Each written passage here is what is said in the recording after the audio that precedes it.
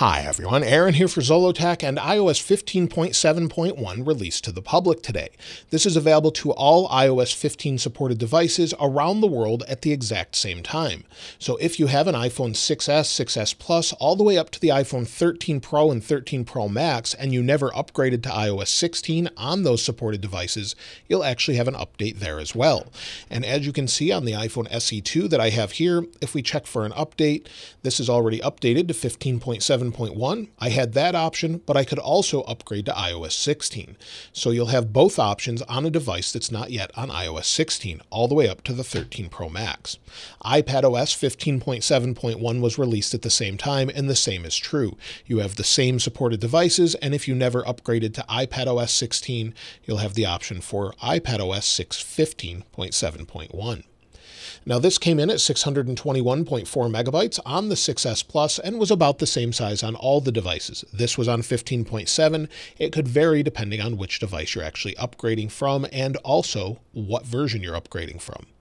Apple also released iOS 16.2 Public Beta 1 today, along with macOS 13.1 Public Beta 1. Now let's go ahead and take a look at the build number and talk about what's new. So we'll go to Settings, then General, then About. You can see the build number is 19H117, and this is not the same build as iOS 15.7.1 release candidate. So if you were beta testing that version, uninstall the beta profile, and then you'll be able to update to this version. You should see a new build, and then you'll have 15.7.1 if you want to use that on your device. There's also a modem update in this version, so if you were having connectivity issues, it could be anything from the 6s Plus all the way up to the 13 Pro Max. There should be a modem update for all of those. I saw one on the 6s Plus for me, so no issues there.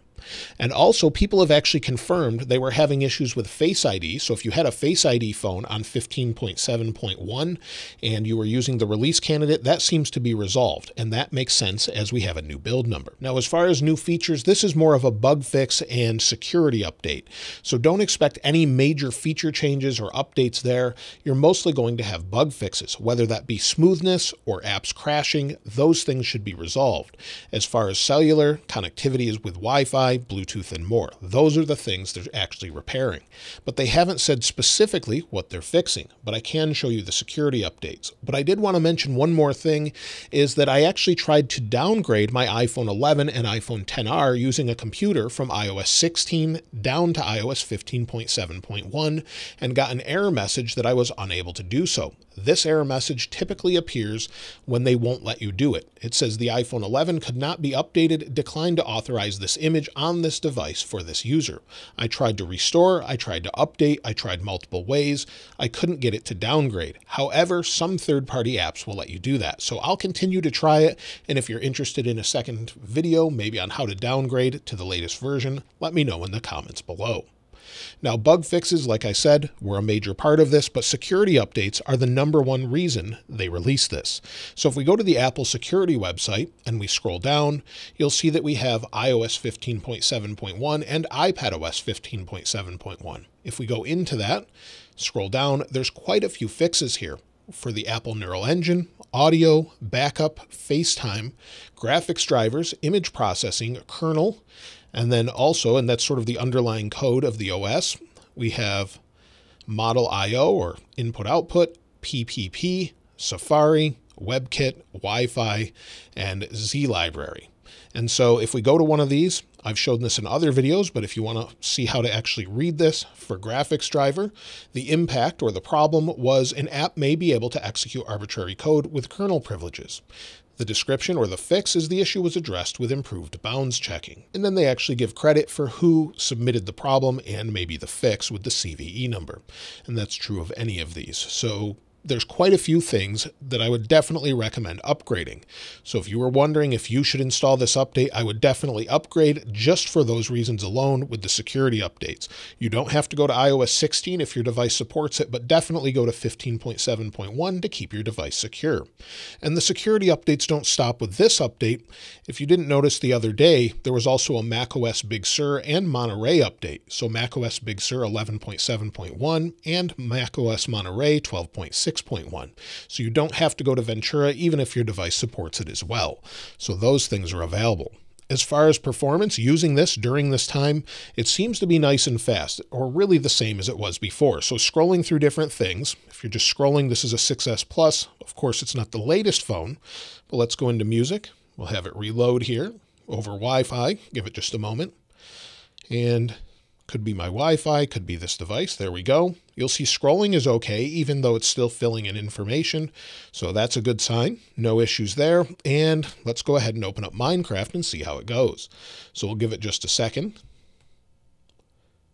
Give it a moment to load here and see what it's doing. And one thing to note, we'll talk about in a moment, is the heat of the device, which is a good thing. So we'll wait for this to load here. I haven't loaded this on an older device for a while. Hit create new, create.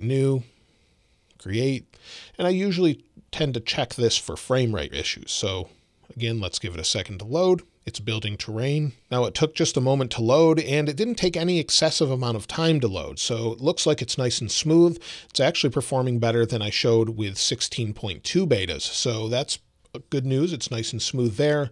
The phone is getting a little bit warm when playing a game. That's to be expected. The processor has to work harder, so it's going to warm up a little bit, but nothing different than what I would expect before. So that's good news.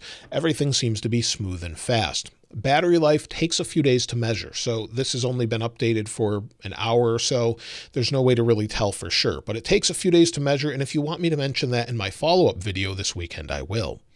Now, as far as other future updates, well, iOS 16.1's follow-up will be this weekend, and then iOS 16.1.1 could possibly release for newer devices to fix issues with Wi-Fi. So there's been some issues with Wi-Fi dropping there. Maybe we'll see a 16.1.1, and then 16.2 betas continue. Those are currently out, and let's see what I did with my calendar here. Those betas are currently out, and it looks like I may have deleted it. So if we go over to another device here, you'll see if we go to next week, I wouldn't really expect iOS 16.2 beta 2 this coming week, probably the week after. However, Apple could always surprise us with a different update at that point.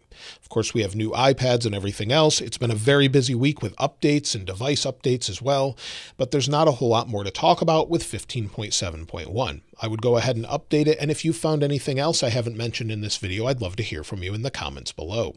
Of course, if you'd like to get your hands on this wallpaper, I'll link it in the description like I normally do, and if you haven't subscribed already, please subscribe, and if you enjoyed the video, please give it a like. As always, thanks for watching. This is Aaron. I'll see you next time.